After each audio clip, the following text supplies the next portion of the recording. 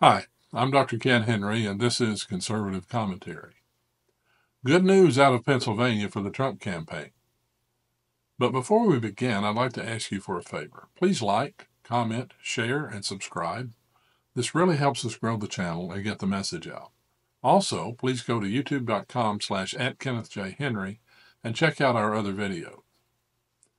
Democrat Senator John Fetterman just gave an interview in which he discussed the groundswell of enthusiasm for Donald Trump in Pennsylvania.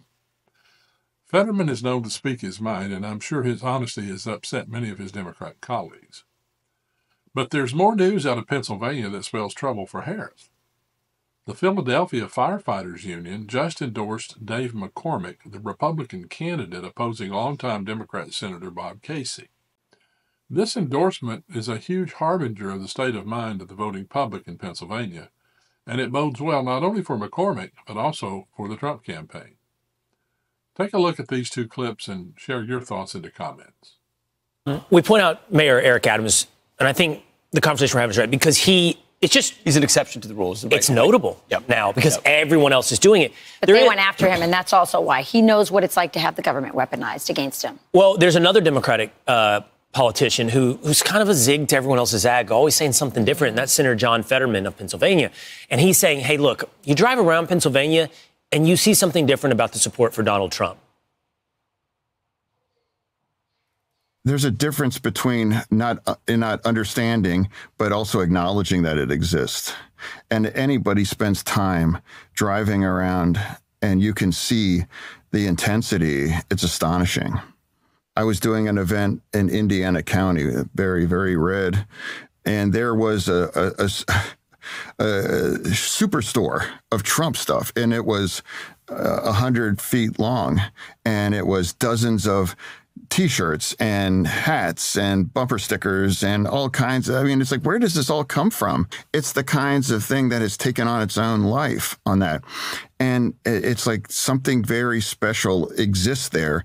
And that doesn't mean that I admire it. It's just like, it's real. Yeah. My hometown where I grew up has a Trump store.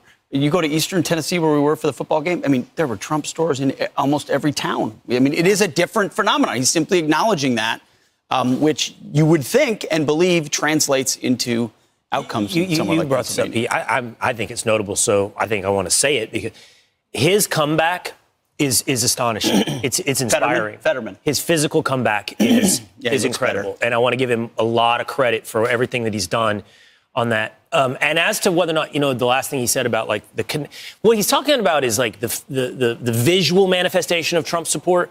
But he said this as much before, like with blue collar rural voters in Pennsylvania. He said, what did he say? I don't admire it, but I observe it. It's real. I actually think he admires it to some extent because I think he wants to be someone who's connected to that level of the voting public. And he sees that Trump is so connected to it. And so I do think he's a curious enough person to go, what's going on here? I've talked to people on the ground in Pennsylvania, and they will tell you it's real. That if you're there, you don't believe that it's as tied as they say it is. I'll say this, too. Somebody who's been on campaigns. When a campaign is winning, you feel it on the ground. I remember so vividly being up in rural Wisconsin, northwestern rural Wisconsin, and D.C. was saying, Hillary's got this. And I was like, it's impossible. I'm feeling this. And that's the feeling that he's seeing. By the way, in Pennsylvania, there are horse and buggy Amish Trump parades going on. That's the level of penetration that Donald Trump has. The Amish generally kind of stay out of it. They're doing Trump parades right now. I was going on the spectrum of lifestyles. I think you'd have Donald Trump over here. And the Amish. Talk about bringing everybody together. He's bringing the Jews, the Muslims, the Amish, everyone together. It is a coalition. I want to ask you, though, what are some of these stories I'm hearing about the Senate race in Pennsylvania? Because I feel like this could be an indicator of things that are to come with Bob Casey, the incumbent Democrat. Well, he's just lost a key union endorsement, and he appears to be trying to kind of run away a bit from the Harris campaign. Tell us a bit about that and what that might be telling us. It's really interesting with Casey. He's been in office for 18 years now. He's running for his fourth term in the Senate. Dave McCormick has been a fairly strong challenger up to this point. He's closing the gap, at least according to the to the polls. The Cook Political Report now has this in toss-up territory.